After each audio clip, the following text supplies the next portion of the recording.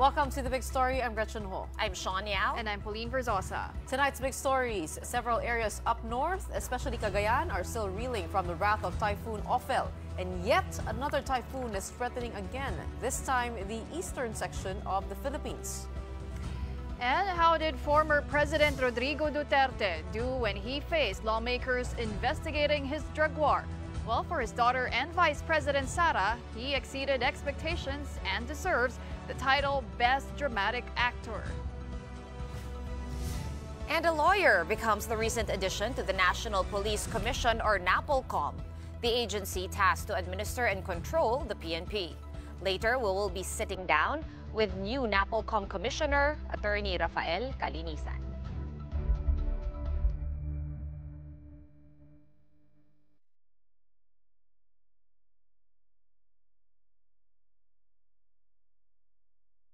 We begin tonight with a flight of almost 7,000 residents affected by Typhoon Ophel in the province of Cagayan.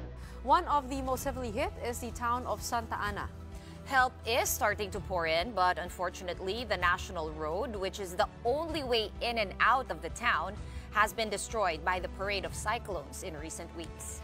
And now let's check the situation on the ground with Brian Basa, who is reporting to us live this evening from Cagayan. Brian, how's the weather there so far, and are there still flooded areas in Cagayan? Good evening, Gretchen, Shawn, and Paui. As of this time, it's a fair weather that's greeting us here at Gonzaga, in Gonzaga town. Actually, we're just standing a few meters away from Santa Ana. Medyo nandito tayo sa boundary. But even as the weather is fair, even if the flood has already let up in all the areas in the town, ito pa rin, no?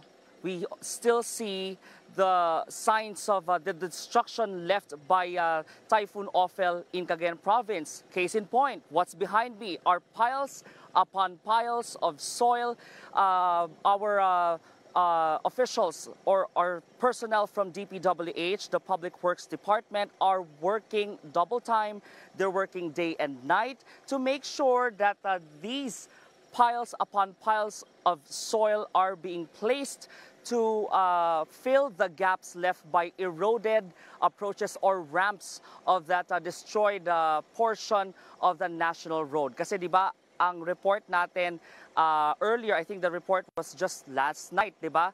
Merong tulay na naging inaccessible because yung both sides pala ng tulay na to, yung ramp that connects it to the ramp that connects the bridge to the road, yun yung nag-erode dahil sobrang lakas ng baha. So ngayon, ang ginagawa ng officials to make sure that this lone passageway in and out of Santa Ana, Cagayan is becomes passable, ito ngayon ang pinupuno nila ng lupa para makonect na ulit yung bridge to both sides of the national road. So yung mga tao from Santa Ana can go to Gonzaga and neighboring towns. Ganon din naman yung mga from Gonzaga going to Santa Ana. Ladies. Brian, we're seeing people behind you crossing that bridge.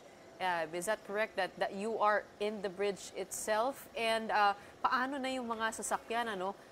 And in terms of engineering, what was wrong with this bridge? Did they not foresee it, that it was that vulnerable? When we asked the OIC Regional Director of DPWH Cagayan Valley, ang sabi niya is ang lakas talaga ng baha. So kahit pa lagyan ng bakal yung ramp na yon, kasi I asked, would it have made a difference kung nilagyan ng bakal yon? Kasi walang bakal eh. It was the whole structure is made of concrete. It still would not make a difference dahil the whole approach was carried away by the flood. Also, ang tinitingnan nilang pinaghihinala ang contributing factor are logs, yung trunks of trees that were washed here coming from the mountains. I think this is Sierra Madre, yung nakikita natin dito. Mukhang dyan lang galing yung mga malalaking troso na dito napunta. And ang suspecha ng officials ay itong mga trosong ito dahil nga sa lakas ng agos ng baha nung kasagsagan ng bagyong Opheles, ito yung tumatama dun sa lupa o ito yung tumatama dun sa structure, which made it easier for the flood to topple down or to slice, literally, slice off those portions of the national road. So ang effect, eto, kami, nakapark lang dito sa harap, yung mga motorcycles hindi rin makapass through. The people here, they have no choice but to go down sa gilid, sa palayan, and then cross the river. But it's nighttime here, and when it's nighttime, it's dark, so it's risky for the people to go down. So they will have to wait until sunrise for them to cross the river, ladies. All right, Brian, actually, no, tama ka. In fairness, nakatayo pa rin yung tulay. It is the national road doon sa bandang, siguro around the river banks, the banks of the water na lumambot at nahulog. But apart from that, no, I'm actually kind of relieved na yan ang pinofocus natin right now kasi kung yan lang yung pinakamalalang salanta or at least nasakuna na nangyari dyan, okay na rin. Kamusta naman yung mga tao? Sa videos mo, we see some people moving around. It looks like they're crossing in shallow portions of the river. Nakakagalaw na ba yung mga tao, yung mga evacuees, or are they still being told to stay put in the evacuation centers? Yeah. As soon as the rains let up, as soon as the weather became fair, nagsiuwian na from the evacuation centers ang evacuees because they say that's how fast recovery happens here in Santa Ana. Kapag pagkatapos ng bagyo, pag umaraw na, agad bumabalik sa kanilang mga pang-araw-araw na gawain yung mga tao because they are used to this kind of experience. They're used to having calamities pass through their town. So the expectation is they know what to do before, during, and after the storm. That's why you see here, medyo nahihiya lang yung mga kababayan natin, but yes, we see people who are standing by here on the bridge. They're saying hi to their loved ones. Nagvi-video call yung iba nakikimarites, nagkukwentuhan. So you see everyday activities happening here in Santa Ana. Talagang back to normal agad ang sitwasyon dito, ladies. Okay, Brian, I believe the Alagang Kapatid Foundation is also there to help those who were displaced by the typhoons. Kamusta naman yung relief operations nila dyan?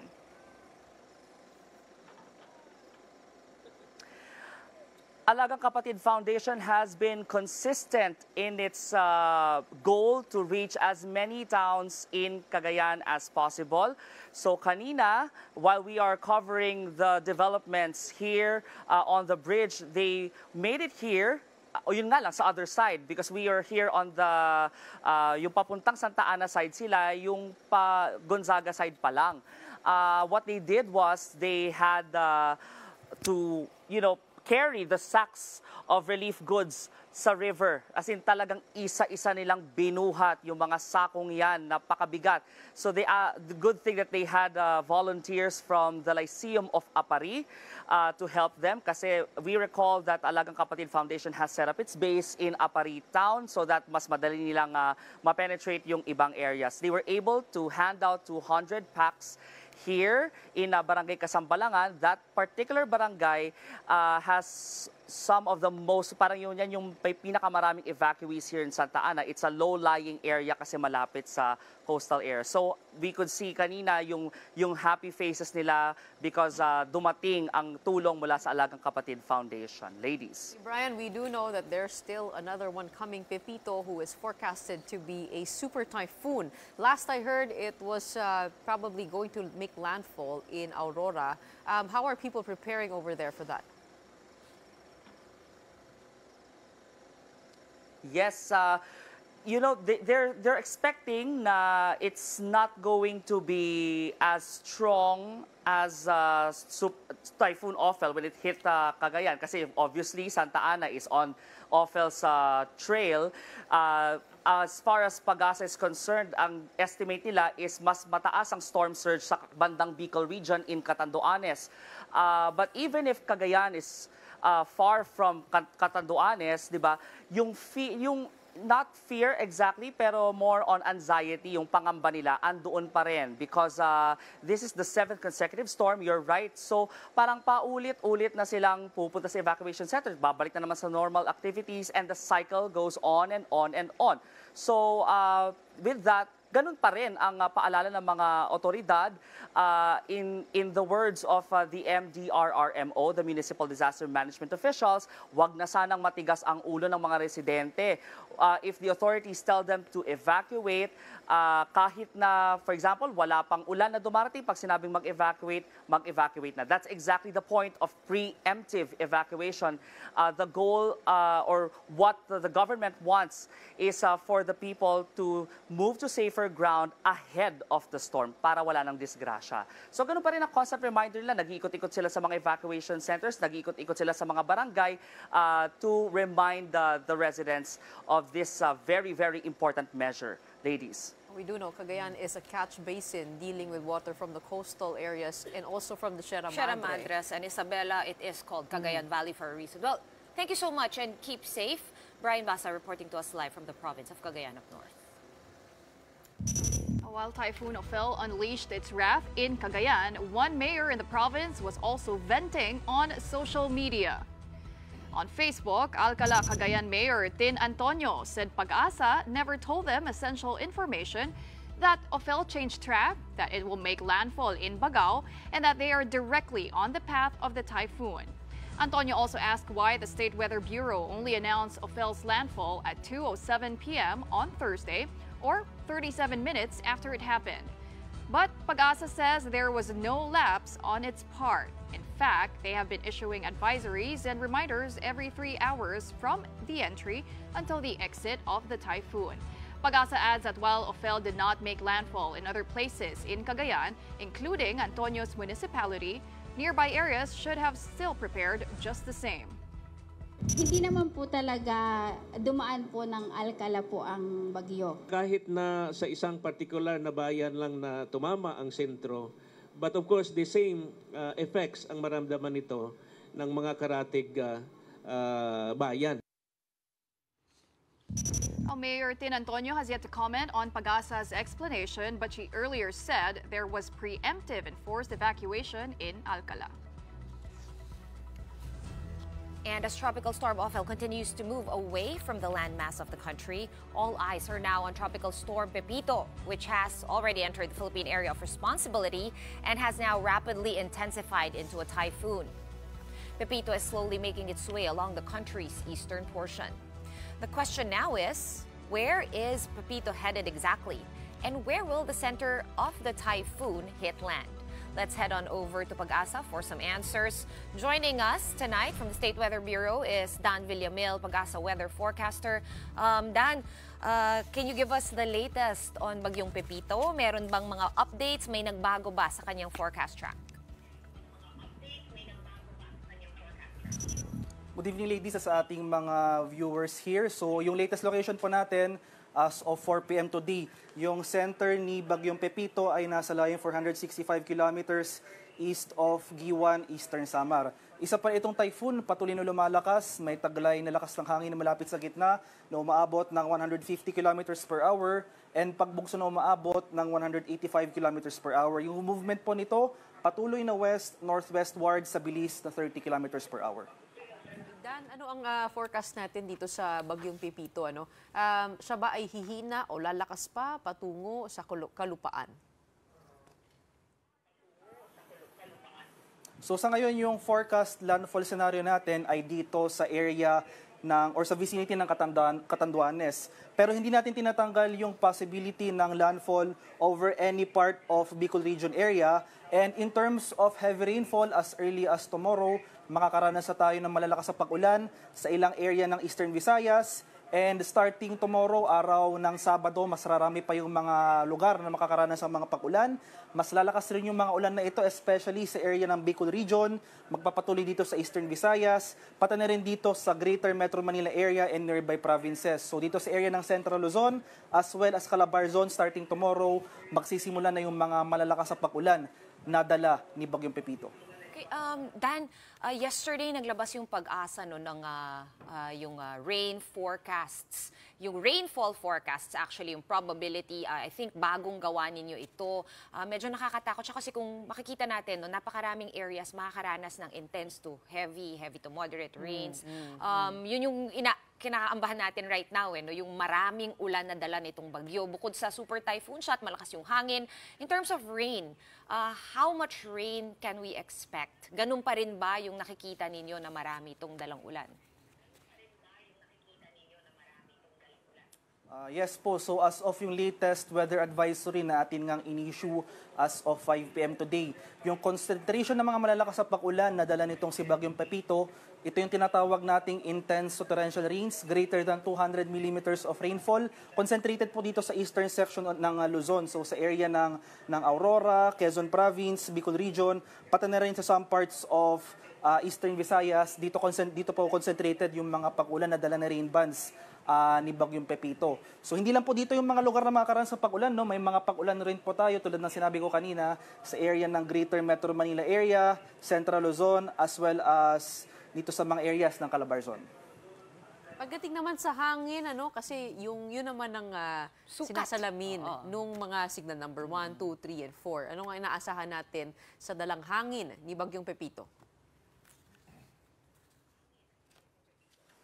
Yes po, so as of 5 p.m. nga, so isa-isayin ko po yung mga areas. As of 5 p.m. may tropical cyclone wind signal number 2 tayo dito sa eastern portion ng Northern Samar, itong northern portion ng Eastern Samar, at sa northeastern portion ng Samar area. Signal number 1 naman dito sa areas ng Aurora, Quezon, dito sa eastern portion ng Laguna, sa area ng Marinduque, sa Camarines Provinces, sa area ng Catanduanes, dito sa Albay, Sorsogon, pati na rin dito sa Masbate. Sa Visayas, may signal number 1 rin dito tayo sa area ng Rest or sa nalalabing bahagi ng Northern Samar, sa rest of Eastern Samar, sa rest of Samar, pati na rin dito sa area ng Biliran. Kaya itong wind signal po natin, may palugit tayo or warning lead time.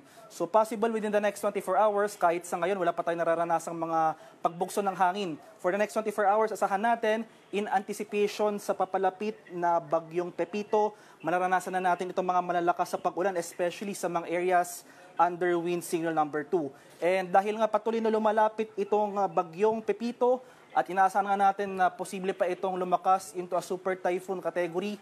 Yung highest wind signal na posible nating i-issue sa bagyong ito ay wind signal number 5 pag malapit na po ito sa area ng Southern Luzon area. Okay, Dan, bakit nangyayari itong sunod-sunod na bagyo na tumatama dito sa Pilipinas? 6 tropical cyclones in as many as weeks. Yung una, si Julian pa, which happened nung last week of September.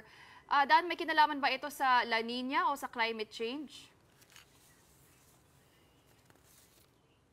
Well, sa ngayon po medyo active nga yung ating Pacific Basin, no. So as a result, for the past few weeks, actually starting last month, sunod-sunod po yung mga namuong low pressure areas, weather disturbances, and in addition na kung saan yung track na dinadaanan nila favorable yung environment. As a result, naging bagyo yung mga ito. At kung napansin nga natin, halos magkakaparehas yung track nila, similar track sila, almost halos lahat ng bagyo na ito naapektuhan or at least tumama dito or lumapit sa area ng Northern Luzon. Dan, huling tanong na lang, bago ka namin pakawalan. Ilang bagyo pa ba ang pwede natin i-expect ngayong taon ng 2024? Dadami pa ba ito? I know December usually tatama sa Mindanao. So ganun pa rin ba yung nakikita niyong trend for this year? Gawa ng may La Nina tayo? Yes po, so yun pa rin yung scenario natin nakikita, no? So before the year ends, for December, 1 to 2 pang bagyo ang ating inaasahan. 1 to 2 tropical cyclones na posibleng mamuo or pamasok ng ating Philippine Area of Responsibility. And tama nga po yung sinabi mo, no? Mas mababa na yung track ng mga bagyo towards the end of the year. So possible, yung mga areas na direktang matatamaan na ng bagyo ay itong area ng Southern Luzon, Eastern Visayas area. Maraming salamat para sa updates. Tututukan pa namin ang sunod-sunod na updates mula sa Pag-asa. That was weather forecaster Dan Villamin. Maraming salamat. Up next, ever wondered what happened to Seaman First Class Jeffrey Facundo, who lost a finger during the June 17 standoff in Ayungin Shoal? The story of his recovery and rehabilitation when we return. Keep it here on One News.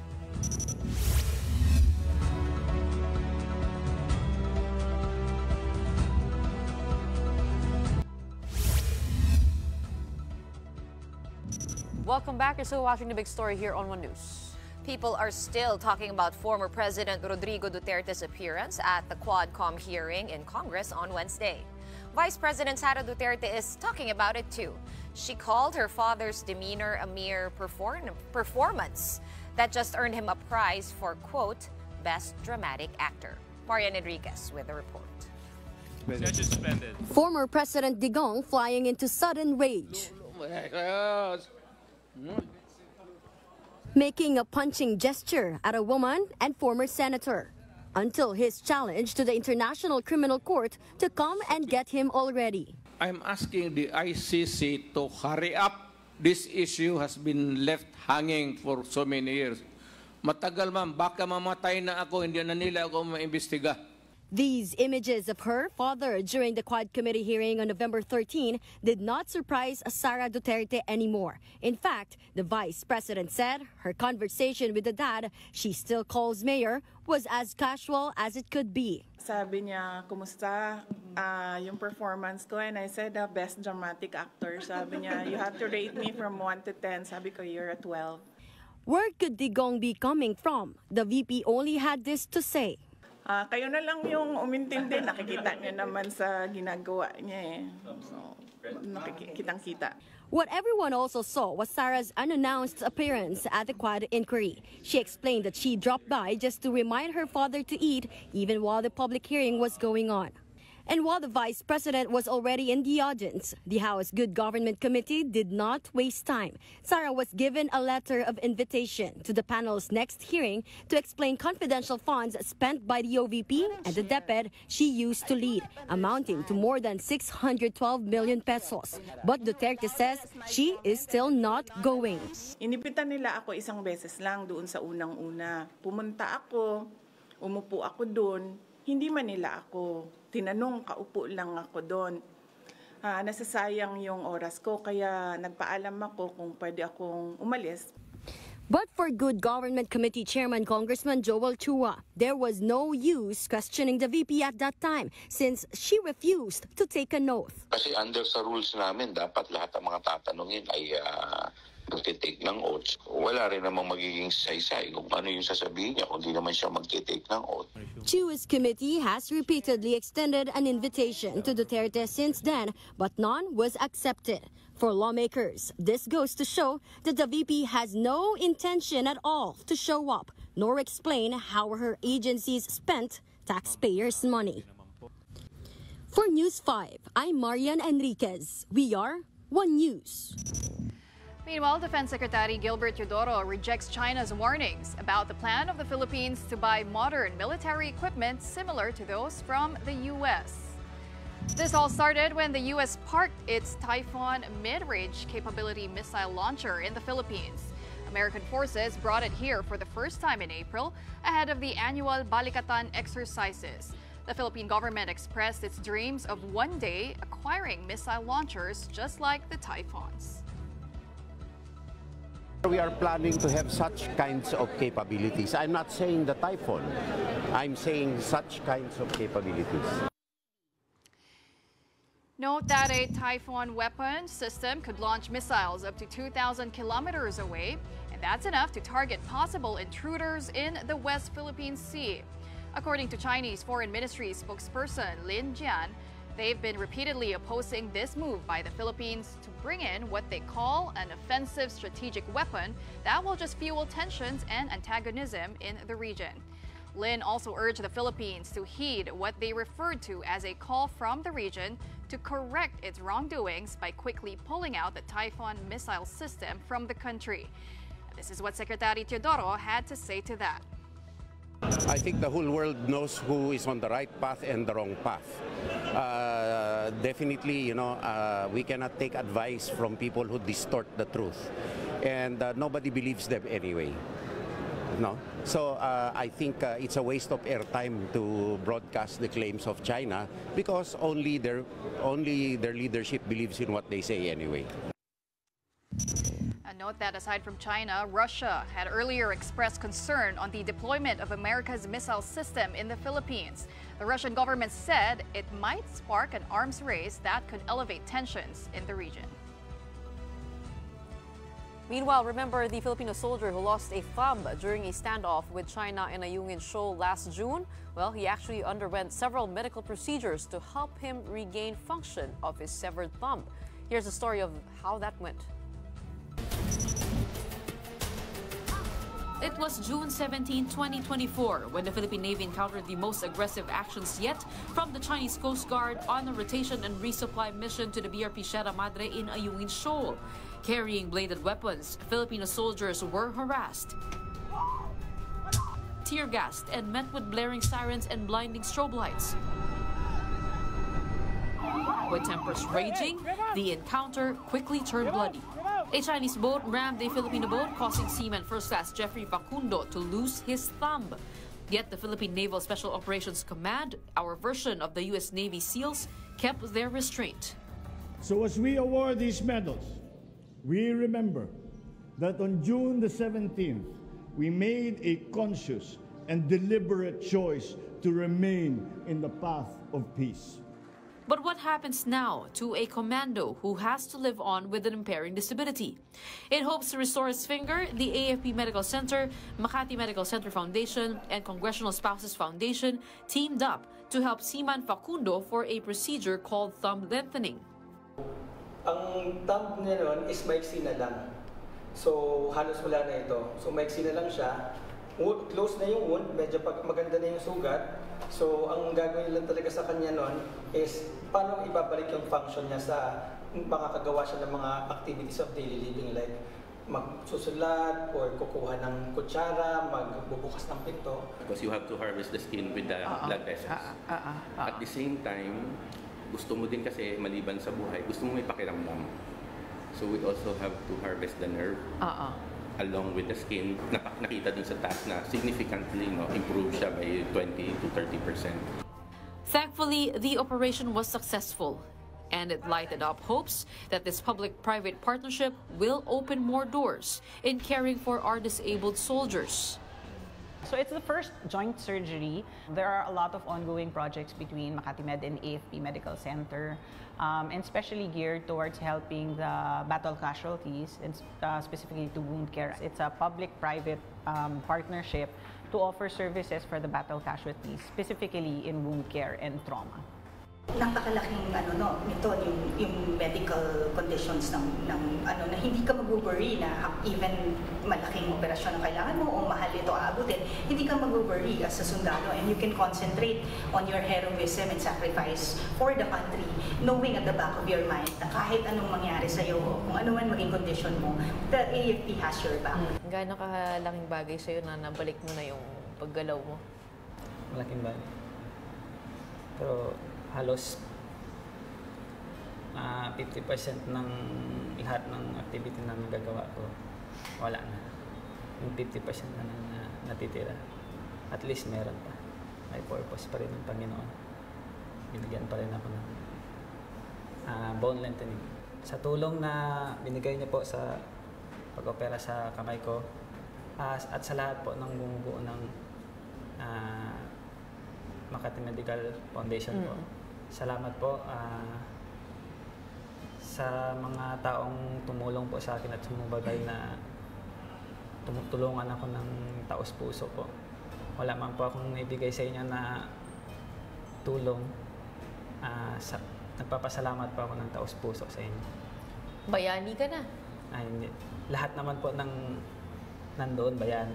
Hindi lang naman ako. Gretchen Ho, We Are One News.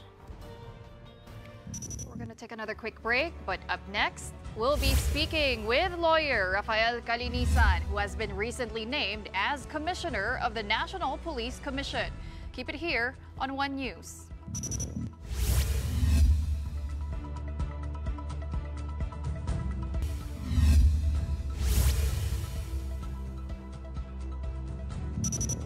Welcome back. You're still watching the big story here on One News. Well, NAPOLCOM has a new commissioner after the resignation of Edelberto Leonardo. And we have him with us tonight. Welcome to the big story, Attorney Rafael Calinisan. Congratulations on the new appointment to NAPOLCOM. Salamat po. And thank you for coming over. We understand. Big day. Day one pala. Day one to today. I started my 7:30 a.m. in the office already, and it's inaantok na nga ako eh. This is my second cup in the past 30 minutes. Well, you're not new to this kind of job. You were chairman of the QC People's Law Enforcement Board, the pleb. Yes. You've been trying policemen. What is your mandate here, and how did this appointment fall on your lap? So I got wind of this appointment Tuesday. Pero long playing ito eh. I actually met with the president last year already. Last year pa. And very clear instructions sa akin ni President Marcos was to clean the police force. Pero as we all know, there are fixed terms in NAPOLCOM. So 6-year term yun eh. So there was really nothing much to discuss. Actually si Presidente very hands-on.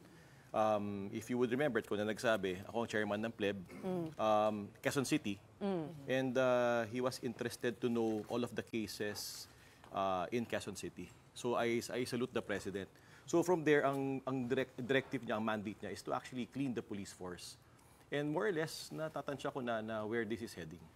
So, but since wala namang directly sinabi sa akin, but I met the President actually 4 more times after that. In the presidential trips abroad in US and Vietnam and in our reunion in La Salle Green Hills. It's the same direction. It's the very clear, clean the police force. And nangyari yung mga nangyari, Quadcom happened, revelations happened, sadly, some mismanagement happened in the National Police Commission. There were vacancies. And I got wind of my appointment last Tuesday. Hindi ko naman na ina-expect. So it was more or less, more than a year in the making. And ready naman tayo eh. Doon pa natin ginagawa. Kumbaga, hindi alam ng tao, hindi ganun ka-publicized yung trabaho natin. And we're ready. Yun nga, I was just gonna say, attorney, no, na yung NAPOLCOM kasi hindi siya masyadong people-facing. Kasi police talaga yung minamanage ninyo, eh, di ba? Kumbaga, paparusahan, like this, try to find a way to make it better. Now, for those who don't understand what the function of the NAPOLCOM is, what do you think, being an outsider, but I understand, I already Googled you, and I understand your dad. Bagay nga sa last name niya, Kalinisan. Oo nga, yun yung sinabi ko. Sabi ko, napakabagay naman. Ang ganda naman ng last name nung bagong commissioner, Kalinisan. Pero your parents were both in the service. Yes, correct. Right? So how do you, what do you see, no? And I'm sure you've heard about the stories from your dad.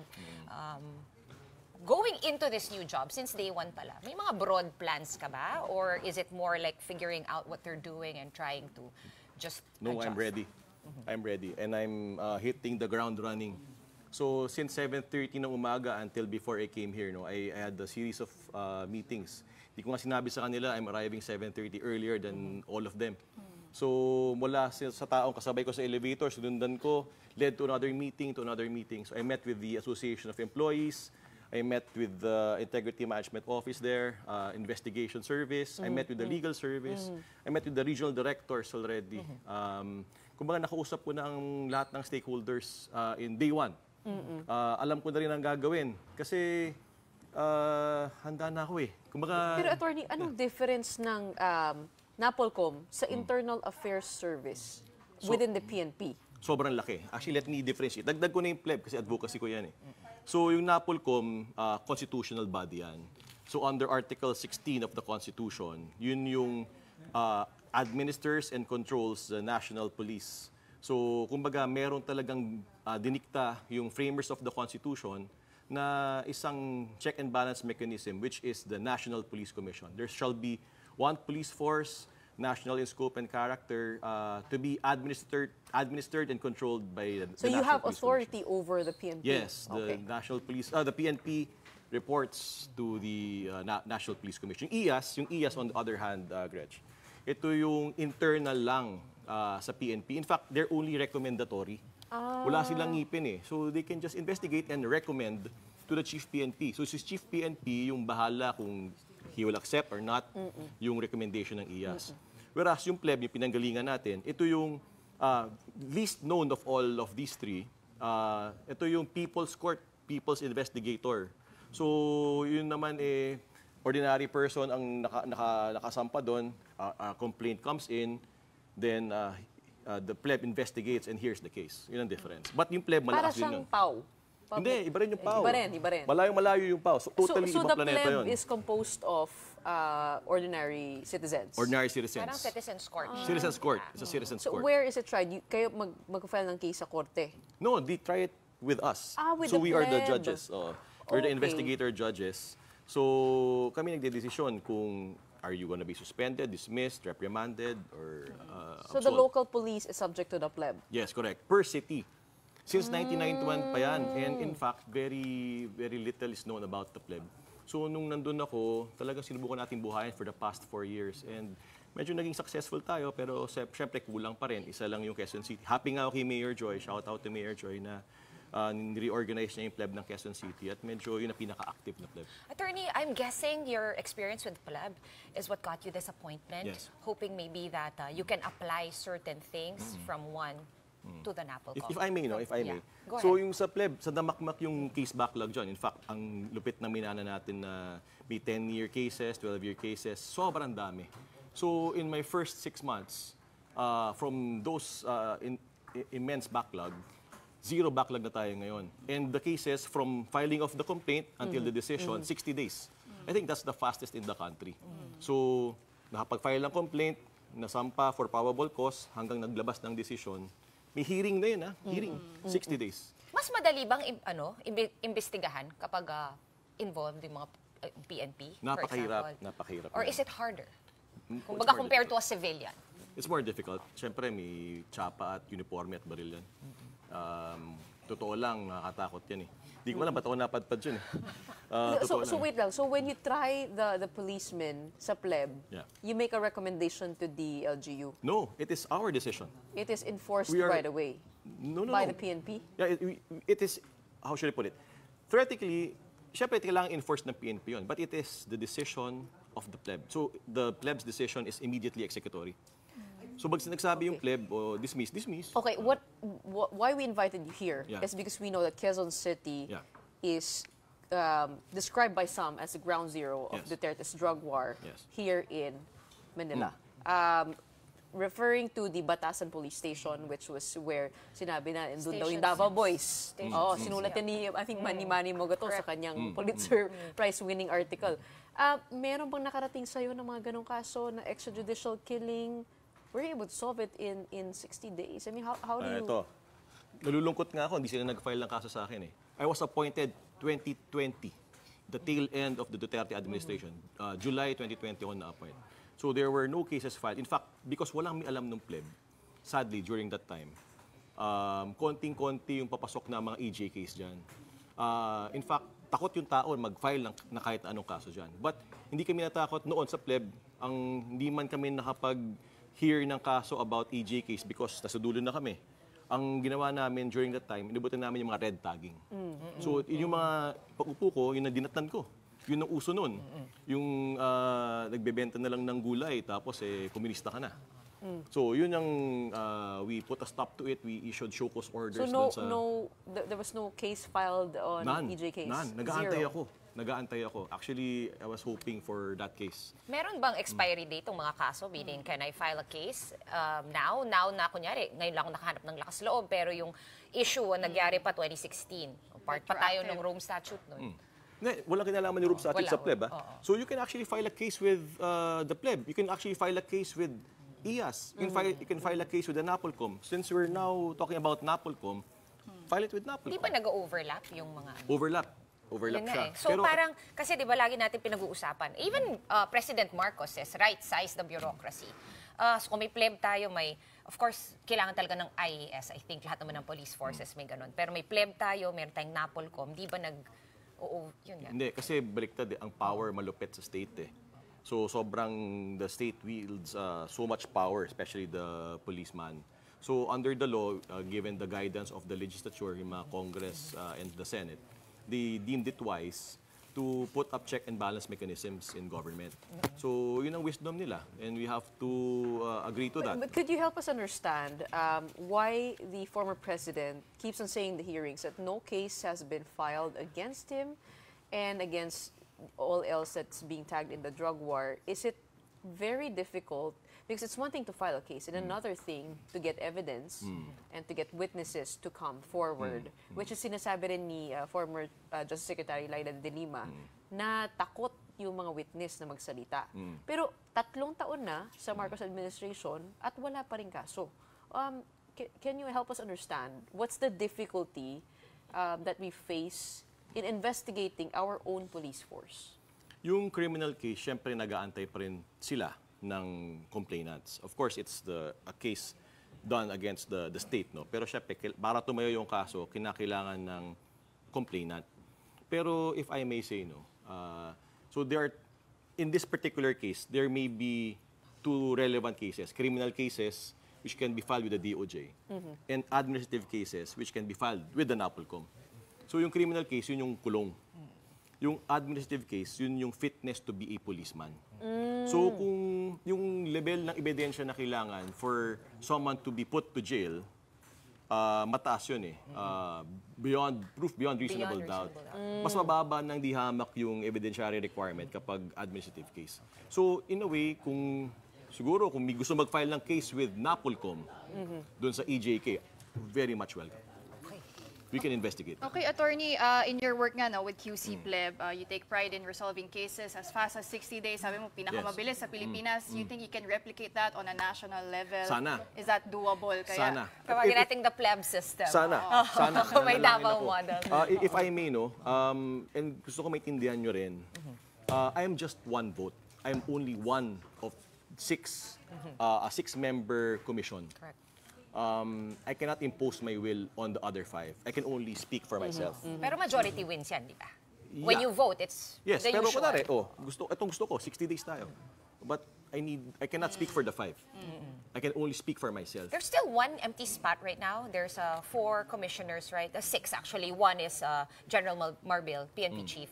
Second is the DILG secretary. Then there's 4 civilian kind of like commissioners. Ba't bakante yung isa pang spot? It was just filled up. So, today also? He reported to work today.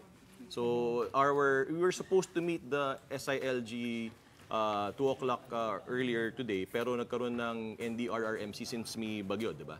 So na-cancel yon. So we are rescheduling. Mari ba namin malaman kung sino yun? Tinala natin yung announcement. Okay. Pero gusto ko yung sinabi mo sa iyong Facebook post. Panahon na ng pagbabago, panahon na para magtagumpay ang tama at totoo. Tapos na ang patayan sa ating bayan. It ends now. Police abuse stops with me and this government. Ang bagong police malinis. How do you plan to do that? And are you listening to the hearings? Is there any way that their cases will be built against those the revelations in the hearings? I plan to meet and seek clearance with the SILG. Kita naman natin na the DOJ already formed a task force to investigate the EJ case, at least for the criminal aspect. Like I mentioned, we need to discuss the administrative aspect of that. And I cannot do it on my own. So I'm just one. So I need to bring in the other 5 so we can investigate the EJ case as far as administrative liability is concerned. So ang pangako ko sa taong bayan, yung isang boto na yan, gagamitin natin yan, we will make sure na yung 1 vote na yan, it will count. And I promise, though we are friends with the PNP, hindi natin kaaway yan.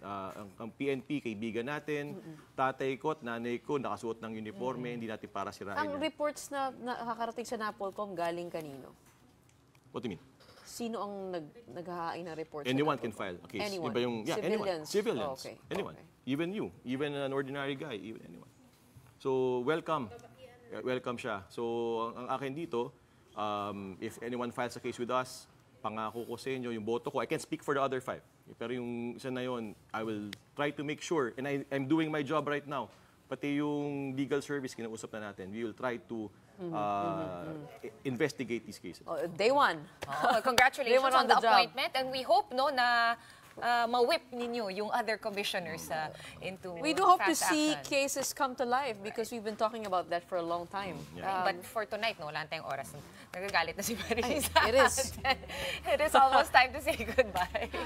But thank you so much for joining us on the first day of work. It is a Friday. It is a Friday. We'll, I guess, call you back pagka medyo gumagalaw na. We understand it's just the beginning.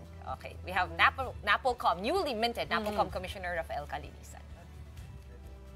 And like we said, wala na tayong oras.